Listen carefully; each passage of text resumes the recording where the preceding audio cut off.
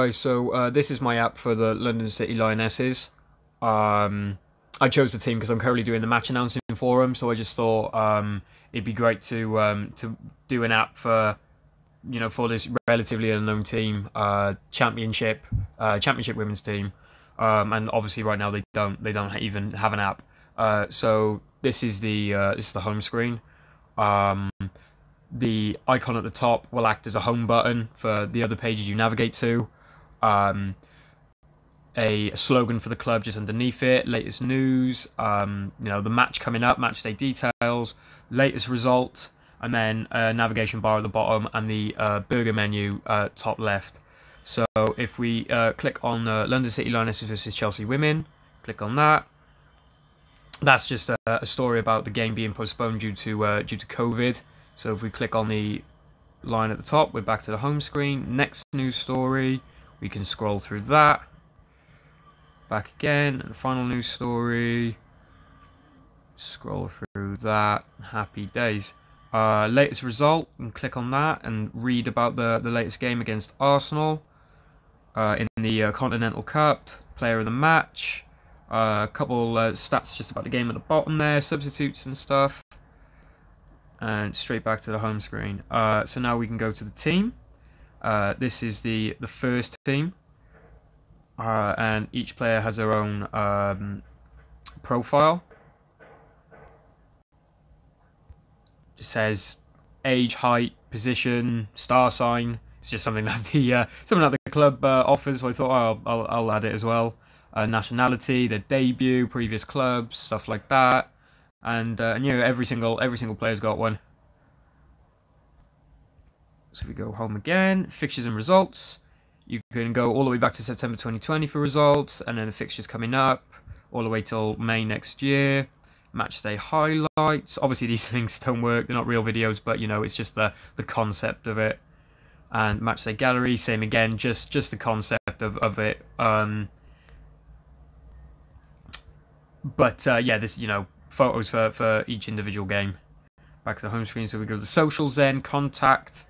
You got the address there, the social media sites, football recruitment, general manager, media, employment and comments.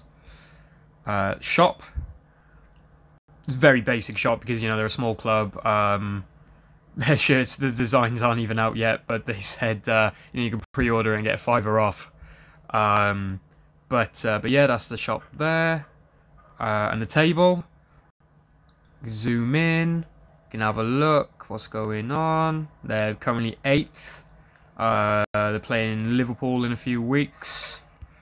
And yeah, so that's the home screen and the navigation. So if we go to the burger menu, you got login. Not all of these have got links. So the map.